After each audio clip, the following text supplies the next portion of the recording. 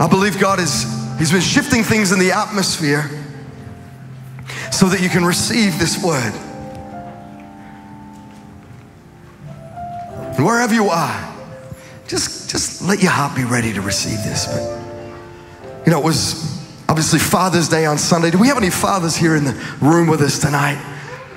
Wow, come on, can we take a moment and honor the dads in the room? I want to say we could do a little better for the dads here in the room tonight. It's so good. If you're a dad here in the room, we honor you. If you're a dad watching online, we want to take a moment and honor you tonight. I'm trying to not look at you, Bernie, because if I look at you, you're going to think that that's acceptable for you to leave, but I don't want you to leave. But if you need to leave, you can leave. But I was getting ready to bring this message, and I was just reminded of the very start of mankind's existence here on the earth, back in the garden, where we got to experience, Adam and Eve got to experience close proximity with the Father, the perfect Father, God their Father.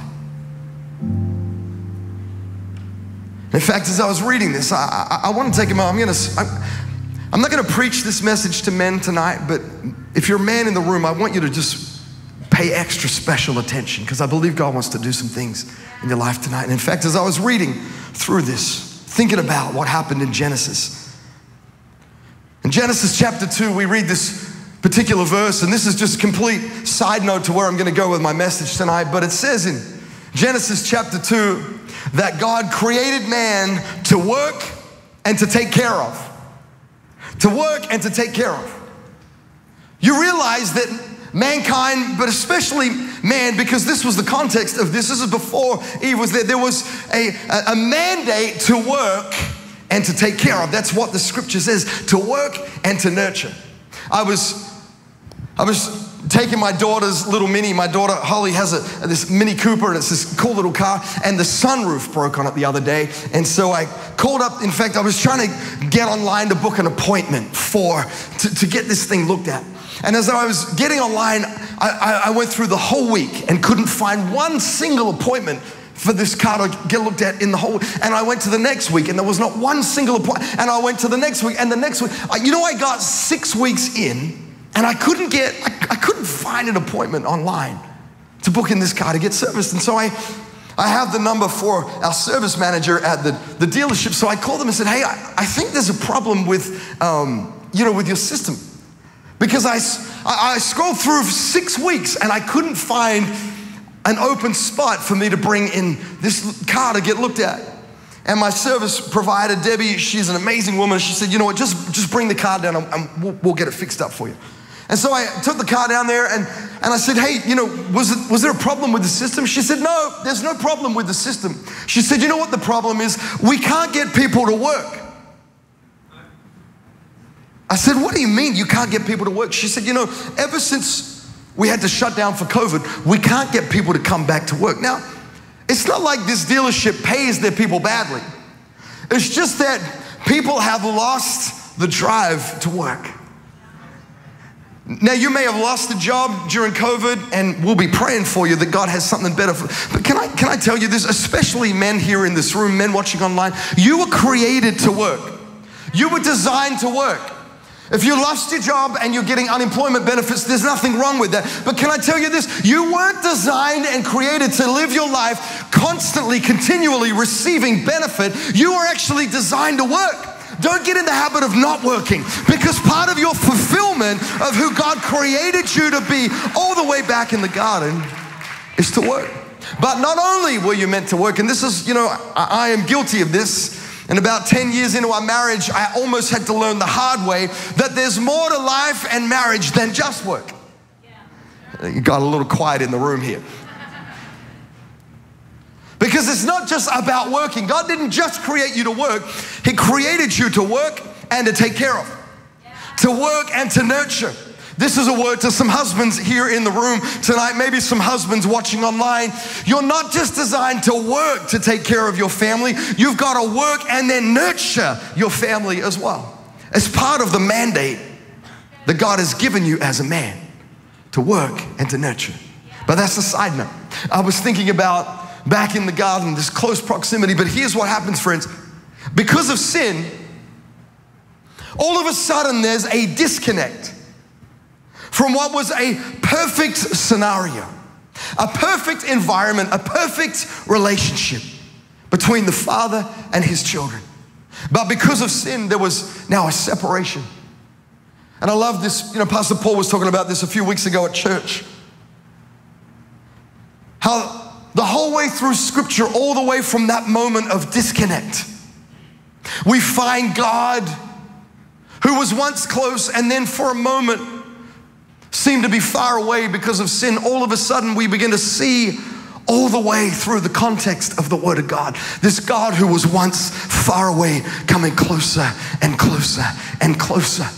We read of a handful of individuals in the Old Testament who experienced God not just at a corporate level, but experienced God in a close proximity via his Holy Spirit. They got to experience maybe an encounter that was a close contact with God the Father, but it was saved. It was reserved for the few. Most were kept at a distance, had to be outside the veil, outside the courts. But as we fast forward through to the New Testament, the God who was once far away wanted to be close to his children. So he sends his son, his own flesh, to come and be around us so that we as a humanity could touch him.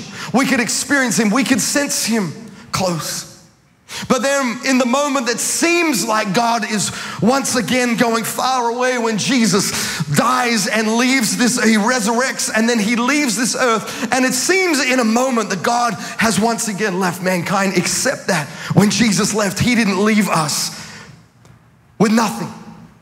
He left us with the Holy Spirit. So now not only this God who we once sensed far away, we could touch with our hands, now he takes it one step further. Not only can we touch him, but we can feel him because he is now present on the inside of us via his Holy Spirit. It's not limited to just a handful of people. It's not just limited to one location. Every single person has access to this God who seemed once far away.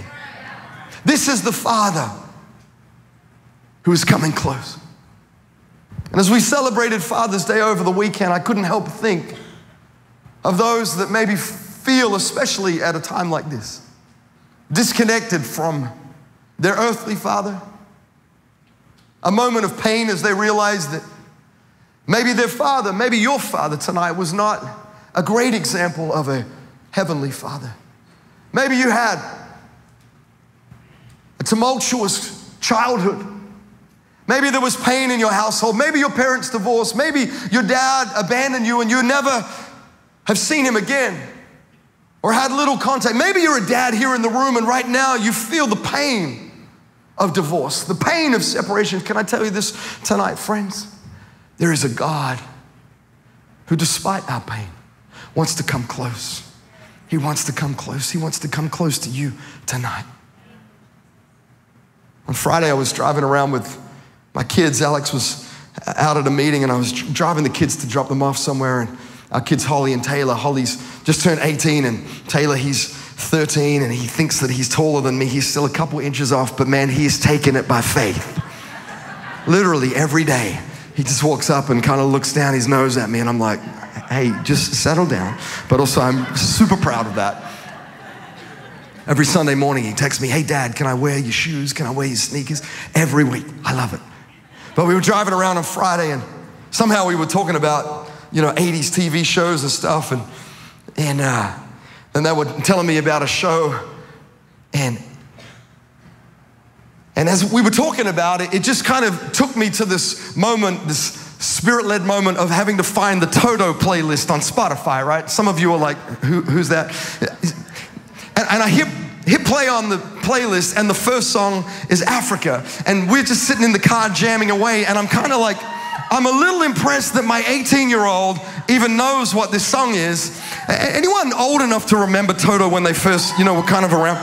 Anyone young enough to think that Africa was actually just a song that came out with Stranger Things? Okay, some of you in the room. And it gets to the end of Africa and then the next song comes on and it goes like this.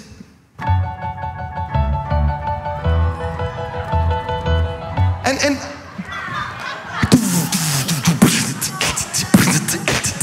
anyone know Hold the Line? I mean, this song came out in 1978. And I was getting ready to press skip, and Holly was like, oh man, I love this song. Hold the line.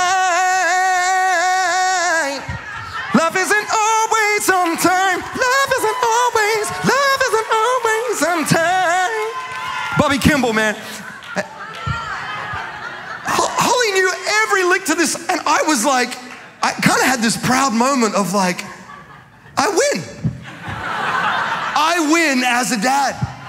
My 18-year-old is like just fully invested in this. Anyhow, it took me back to this moment. And this is what's so crazy, because she just turned 18, but honestly, it feels like it was a moment ago. They were at the hospital ready to bring her home, and I'll never forget that moment, because like many dads, I had other dads before me say to me, son, there's just one thing that you need to do before you leave for the hospital. Make sure you put the car seat in the car before you leave. Don't wait till the day. Don't wait till your wife's having contractions. Some of you fathers in the room just got a little quiet because you're like, yeah, I was one of those guys. There's no shame here tonight, but I was one of those dads or dad-to-be that was like, you know what? I got this. We're all going to be fine. Everything's going to be right. Except that in the moment it wasn't. As I'm trying desperately to get this car seat in, and I'm reading the instructions, having an absolute male moment going, these instructions are wrong. Again.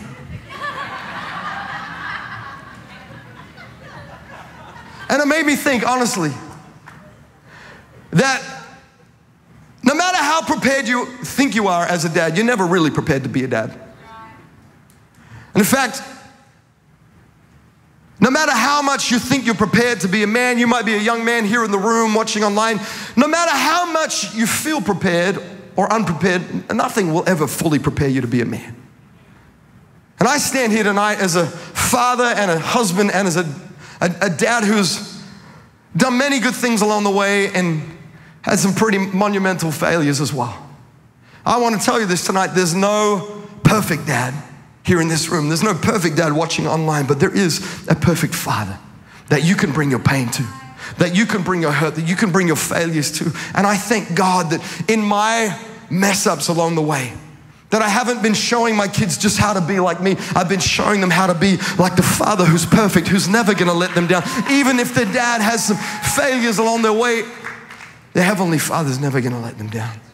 If you're a dad here in the room, or maybe you're not even a dad, but you're a man and you feel like, man, I've just messed up so bad. Can I just say tonight, there's grace, but don't run from God, run to God. Because tonight I believe He wants to restore what the enemy's trying to steal from you.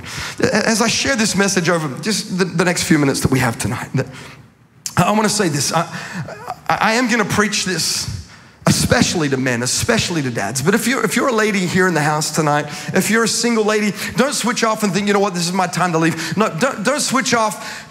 Take this as a framework for the godly man. Maybe you're single, but you're believing God for a husband. Take this as some framework. Take it as a reference point, because you know what? Society's given you a pretty messed up reference point right now. Society's given you a pretty messed up framework, but I want to let you in on something tonight. I want to let you in on what a man of God should really look like. And if you're a wife here in this room, or if you're a wife who's watching online, and you might hear some of this and you might think, man, oh man, that is not my man. Please don't weaponize this message against your husband. In fact, would you weaponize this against the enemy and his plans for your husband? Because your marriage is not over. It may not be that great right now, but don't use this against him. Use it against the enemy and stand up and say, you know what? My husband may not quite be there right now, but I'm going to take this in faith, and I'm going to go into the prayer closet, and I'm not going to nag him to get there. I'm going to pray him to his breakthrough. I'm not going to nag him to his breakthrough. I'm going to pray him to his breakthrough in Jesus' name. God can do it. God can do it. God can do it. I want to read from Matthew chapter 6, a passage that I'm sure that most of us are well familiar with. But tonight I'm going to take it as a bit of a side context. But in Matthew chapter 6, Verse 9, this is Jesus talking to his disciples, and he's teaching them how to pray. And he says, this then is how you should pray. Our Father in heaven, hallowed be your name. Your kingdom come. Your will be done on earth as it is in heaven. Give us today our daily bread, and forgive us our debts as we also have forgiven our debtors. And lead us not into temptation, but deliver us from the evil one. It's a passage that I'm sure if you've been in church for a short time even, that you've heard before. But it's interesting when we read this, and as I was studying for this message, I had this kind of a epiphany moment where I realized that, a lot of the times when Jesus is talking about the Father, he refers to him as my Father. Many times throughout the New Testament as Jesus is talking, he most often, rather than referring to the Father, he'll say, my Father. But it hit me as I was reading this, because if you would think that that's the way Jesus would refer to his Father, that when he's teaching his disciples, he would teach his disciples to do the same thing. And as I was reading it, it seemed a little odd to me that if Jesus referred to him as my Father, why would he teach his disciples to pray not my Father, but our Father? And I began to realize that oftentimes we default to thinking that it's all about us. I don't know if there's any people in the room that are an only child. There's people that grew up with both mom and dad just kind of waiting on them like, yes, your Royal Highness. You had no sibling rivalry. Man, you just lived in this utopia. Now, I know that's not totally true for everyone, but I don't want to speak about, only children in the natural. I want to take a moment and just give you this little context tonight, because I think for some of us, we view ourselves like, in the spiritual sense, an only child. When we pray, God, I'm going to need you to do this for me right now. Hey, God, I need that breakthrough. I need that financial breakthrough. God, I need that breakthrough in my health. God, I need that breakthrough in my job. God, I'm going to need that breakthrough in my marriage. I'm going to need that breakthrough in my children's life. God, I'm going to need this. I'm going to need this. I'm going to need this. I'm going to need this. And Jesus knew that our default is to always be thinking about ourselves. But here's the thing. You can't pray our Father unless you first understand it as my Father. But you also can't pray my Father unless you realize the context in which Jesus is teaching his children. Because he's not saying, hey, this is about you on your own. He's putting you in the context that this is not about your will, but about his will. See, when we pray my Father, we're thinking my will.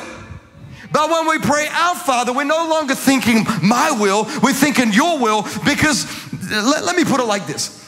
My kids, they could both individually refer to me and say, you know what, that's my dad.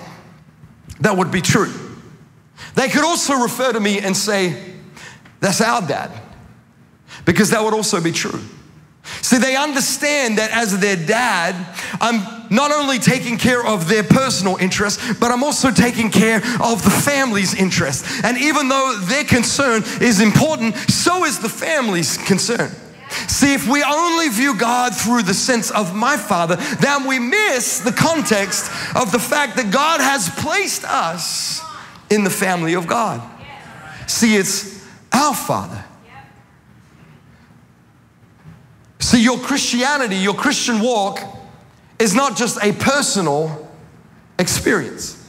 It's very much personal, but it's also a communal experience. And that's the part that often is frustrating for us. Because we're like, I'm going to need it to be my Father today. And Jesus is like, hey, on those days, if you would just refer back to this particular passage of Scripture and be reminded that it's our Father. Because you know what? When we think our Father, we stop thinking about my problem. We stop thinking about my context. And we start lifting our eyes to realize, man, there's something else going on around us. See, it's about what God is doing in community. Now, I want to say this, especially again to the men tonight.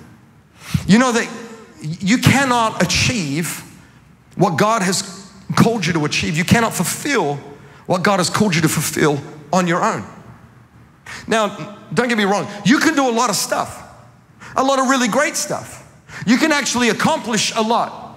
But you know what you're going to do if you do it on your own? You're going to build an empire. But I don't believe God is calling the men of the kingdom of God to be building empires, but instead building the kingdom. And I want to call you up tonight. If you're a man that's right now building your own empire, trying to figure out, man, how can I leave a legacy that shows how good I was? Can I tell you this tonight, friend? The greatest legacy that you can leave is not one that shows how good you were, but one that shows how good God was, even when you weren't good, even when you couldn't do it on your own, even when you messed up, that God was faithful. See, I'm not talking about leaving a natural legacy. I'm talking about leaving a supernatural legacy. Now, that doesn't mean that you won't accomplish and achieve things and build things along the way, but the context has got to be the kingdom. What are you building tonight? Because, man, you can make yourself really busy and do a lot of stuff, but end up in a really lonely place. Alex and I, we were talking about this even on the way in tonight. Someone that we know just spent their whole life building something from literally nothing. Just sold a company for tens of millions of dollars. But the pain in their life, in their family, got all the money in the world, and yet still empty on the inside. I believe God is calling men to rise up and be builders, not of empires, but of the kingdom. Because it's going to leave an eternal consequence. See, when we have the knowledge of the Father, but not our Father or my Father, then we have a wrong perspective. See, personal relationship turns something that can seem punitive and reveal it as prosperous. When we have a personal disconnect from God, it's easy to think that, man, the Word of God, God's instruction, God's way of showing me how to do things is to bring me down or to keep me contained or to take all the joy out of life. But can I tell you this? When you're seeing it from a distance, you're not realizing you're seeing it through a punitive outcome rather than a prosperous outcome. But when you have close proximity with God, when you hear the heartbeat of God, when you read His Word and realize that it's not written to shut you down, but to actually set you up to win, to walk into freedom, to walk into the destiny that He actually prepared and created for you before you ever took a breath, then you'll realize, man, God has more for me than I could ever imagine.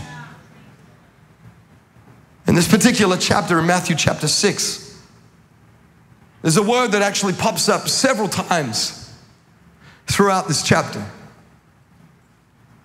And I want to give you just one example of it, but it happens several times. You can go and read this yourself. But in Matthew 6, in verse 5 and 6, it says this. It says, and when you pray, you must not be like the hypocrites, for they love to stand and pray in the synagogues and at the street corners, that they may be seen by others. Truly I say to you that they have received their reward. Turn to your neighbor and say, reward.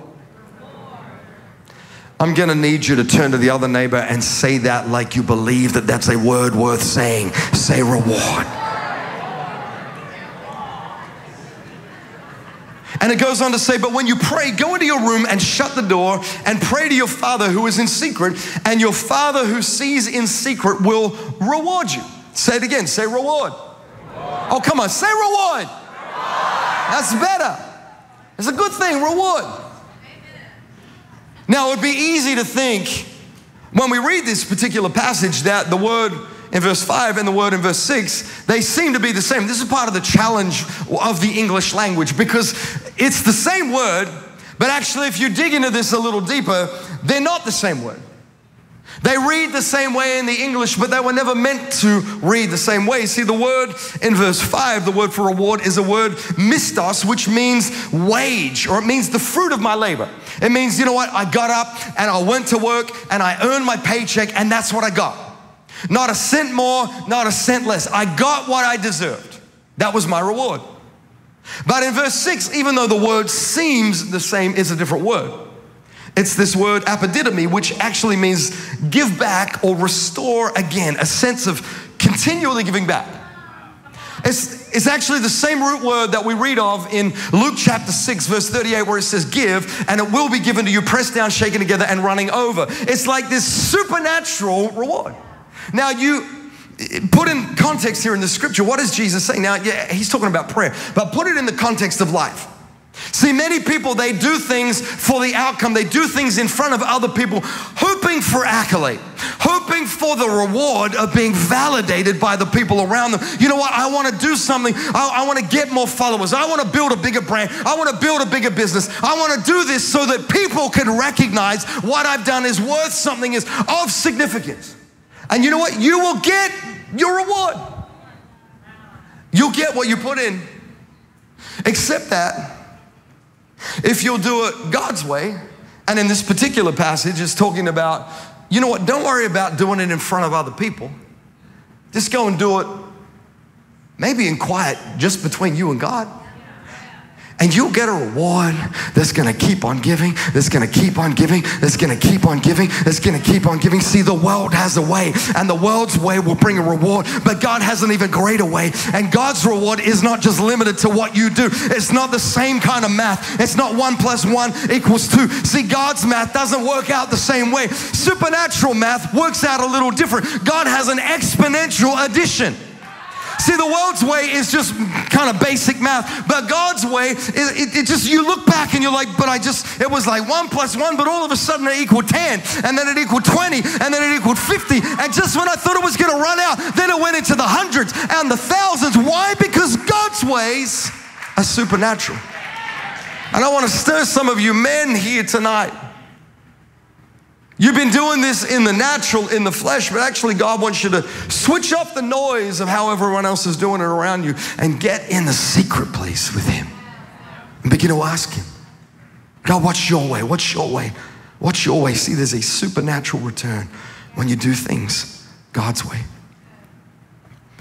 I believe there's been an assault on godly manhood. As we look around society, our culture right now, there's an assault on godly manhood. There's an assault on manhood. We hear these terms and phrases like toxic masculinity thrown around. We see men that are abandoning the idea of even being a man. They're abandoning the idea of even the gender of being birthed as a man. And I understand in part why some of this is happening, because there's been so much pain associated with the wrong demonstration of what it means to be a man. It has caused an ugly response because there's brokenness in the world. And so right now there's a pendulum shift, a pendulum swing away from what it really means to be a godly man. But I believe here, even in this place tonight, God wants to restore and redeem what the enemy's even been trying to seduce you with, trying to break and confuse in your life. Man, I've never experienced so much confusion in people's lives like we are seeing right now. And it is a tool of the enemy to confuse people of their, not just their identity, but the way God has created them to function. And I want to call you up tonight. Man, I want to tell you that God wants to redeem everything that the enemy wants to steal. See, part of it is we have seen people say, well, you know, that's what the Bible says. Women have got to submit to their husbands. See, this is case in point. I want to take a moment and just read to you from Ephesians 5, because the Bible does actually say, wives, submit to your husbands. But if that's all you take, then you're actually missing the most important part of this particular passage of Scripture. Come on, thank you.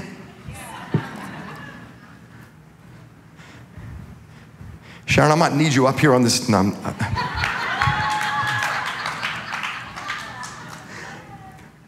it says this in Ephesians 5:22. It says, wives, submit to your own husbands. Just let's take note of that for a second. Submit to your own husbands. Let's not worry about submitting to everybody else's husbands. It's not what the Bible's saying.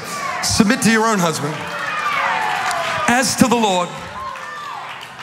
For the husband is the head of the wife, even as Christ is the head of the church, his body, and is himself its Savior. Now, as the church submits to Christ, so also wives should submit in everything to their husbands. Now, please, let's not stop there. It's a very important context for what we're about to read. Because it says in verse 25, husbands, love your wives. Let's just start there.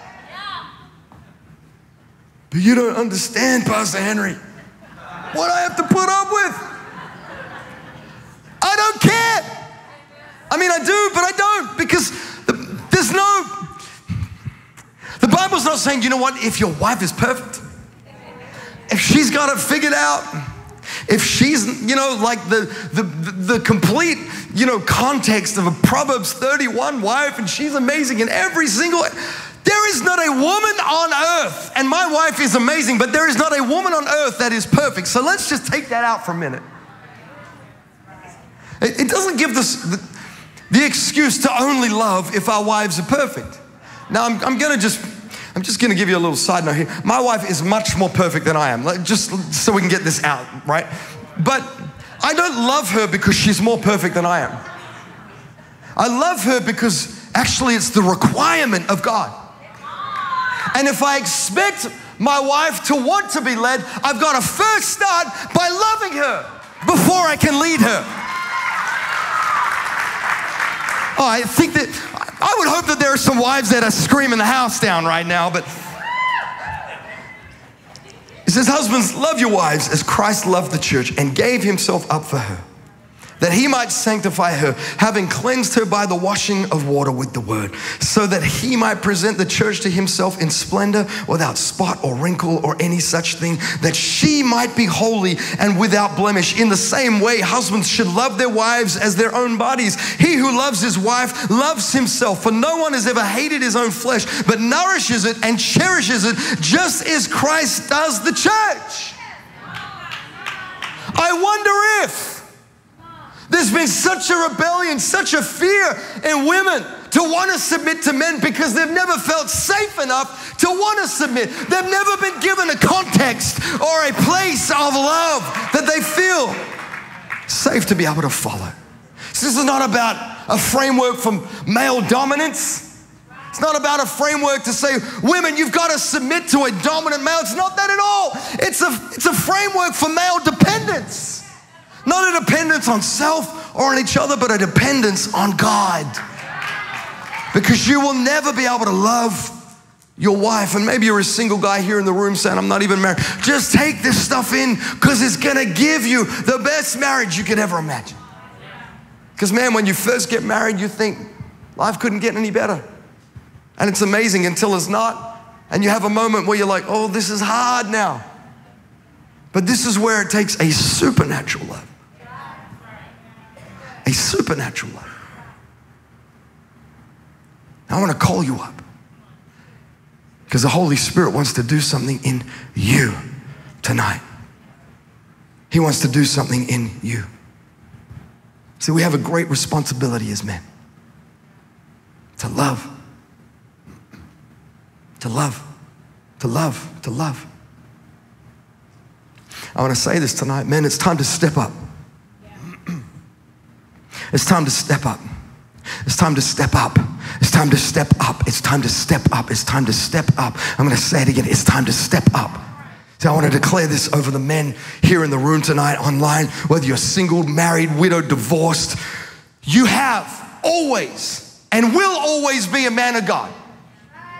It's who you were created to be, and it's who you always will be, unless you decide to believe the lie of the enemy. But I'm declaring over you tonight that no matter your failure, you are still a man of God. You are still a man of God. See, the world needs men and fathers who are strong but not violent, gentle but not weak, encouragers not exacerbators, men who are secure enough to serve instead of needing to be served, men who lead instead of lord, men who choose love over lust, commitment over comfort, men who choose the real deal instead of cheap thrills, men who empower instead of suppress, men who build up instead of break down, who are protectors, not protagonists, men who are self-sacrificing instead of self-centered, men who defend and do not demean, whose lives are in godly order order instead of disorder. Men who learn how to tend to the heart rather than just fix the problem. Who lead their families with strength and not stress. Men who care more about being a powerful man of God than just being a man of power. Who stand up instead of bow out. Who are more passionate about the scriptures than they are about the scores. Who demonstrate the fruit of the Holy Spirit and not the fruit of a few too many glasses of spirit. This is the kind of man that God is calling up tonight. Come on, it's time for men to begin to stand up. It's time to stand up. It's time to stand up. To be a man of righteousness, of integrity, filled with the Holy Spirit. I don't care what your failures are. Your failures are not your future unless you allow the plans of the enemy to outwork in your life. It's time to let go of the failure. It's time to let go of the past. It's time to let go of the things that were broken in the past and allow the Holy Spirit to work in you. Come on, get back in the game.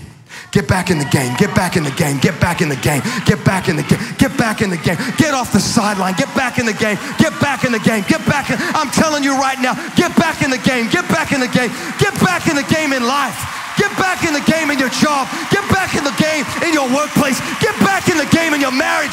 Stop walking out the door saying we're done. Get back in the game. It's time to get back in the game. We're going to be done in a second. Maybe the band can come and help me close this out. Otherwise, we're going to preach this thing till heaven comes. I want to say this over especially the young men. I know that there's quite a few young men here in the room tonight. Maybe you're a young man watching tonight. Maybe you're a teenager. Maybe you're a college student. Maybe you're in your 20s. Maybe you're even in your 30s tonight. Can I say this to you with all the love and gentleness and encouragement and strength that I can, and say this? It's time to stop playing games. And I'm not just talking about video games, although you should. Now, a little bit of Forza every now and then, okay, no worries, but stop playing games. Stop playing games with your future. Stop playing games with your calling, with your destiny, with your purpose. Stop playing games with the hearts of those girls in your life right now. Stop it. Stop it. Stop it. Some of you think these apps are games. Oh, what about this one? Did I win? Oh, no, it was a loss. Game over. New game. Oh, what about this one? Oh, game over. New game. Some of you are, you're too afraid to commit because you think, what if there's a better option? You realize this. Those apps, they are built with no end. They're built just to keep going and going and going and going and going. Now, if you met someone on an app, I'm not saying that can't happen. But I will say this. There is an inherent issue. Because for most guys, they just want to keep scrolling until we find the perfect scenario. And even then, what if there's something better? I want to again say this with all love and grace tonight. You're probably not worthy of the best looking girl that's on that app. And I don't mean that in a cruel way, but you're probably not quite as good looking as you think that you are. There's nothing wrong with that. Hear my heart.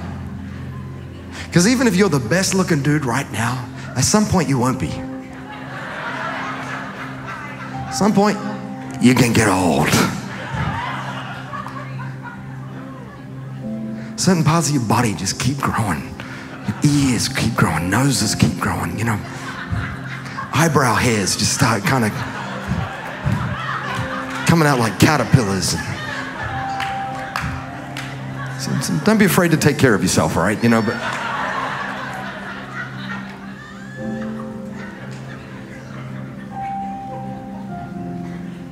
I think that we think, if I can just find someone that all of the details seem to be perfect, then my life will be perfect.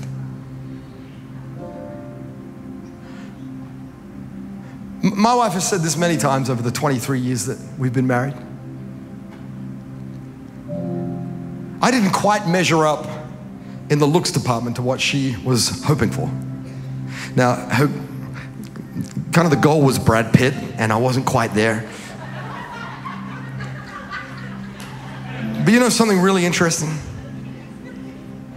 Is that the more she fell in love with Jesus, and the more that I fell in love with Jesus, the more our love for Jesus became the most attractive thing. Now, I'm going to say this, I married up in a big way, all right? So that was important. But it was actually our love for Jesus and our passion for the things of God that has kept us. Even when we went through moments where we didn't feel attractive, where we didn't feel like, man, we're feeling this right now. You know what I mean? It was our love for Jesus and our commitment to Jesus that has brought us 23 years strong. And in fact, we're more in love with each other now than we've ever been before.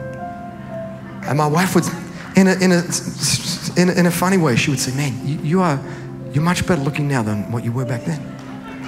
I think because I've got more of Jesus in me. I want to tell you guys, the most attractive thing about you has got to be Jesus, because it's the only thing that won't fade. And in fact, hopefully, the more you fall in love with Jesus, it's just going to get brighter and brighter and brighter. And while the world's looking at all the exterior things, I believe what you want is a woman who's going to look at the heart. And while you're at it, why don't you start looking for someone who it's their love for Jesus that shines brighter than anything else?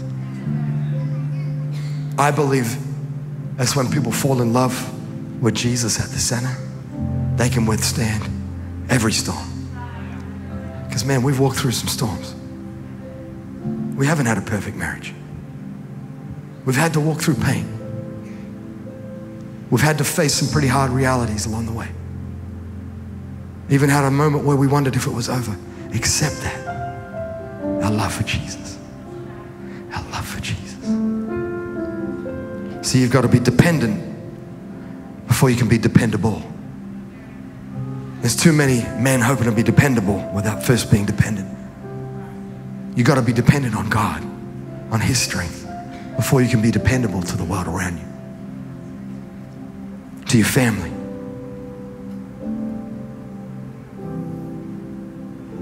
I'd love you to take a moment, stand to your feet if you're here in the room, and close your eyes. If you're watching online, just take a moment, if you will, close your eyes. I get a sense tonight that there are men that are watching, especially men that are watching that you've actually been struggling in your value, struggling in your worth. Hoping that if you can just do something that's recognized, do something that seems to be of value in the eyes of the people around you, that you will feel significant. But can I tell you tonight, friend, your significance, you'll never be fulfilled unless Jesus is at the center of your life. Unless Jesus is the one who's revealing your worth. Unless Jesus is the one who is showing you who you are, who you were created to be. As eyes are closed here in this room, I want you to understand this tonight, that a perfect Father sent His perfect Son to die on the cross so that a God who seemed far away could be known in close proximity. Maybe you've been around church. Maybe you've heard about Jesus before, but tonight you know you're not in a personal relationship with Jesus. Maybe you know of God as the Father who's out there, but you don't know of Him as my Father. I believe tonight God wants to reveal Himself through His Son Jesus to you as your Father. so that before you leave this place, you can say, my Father, my Father.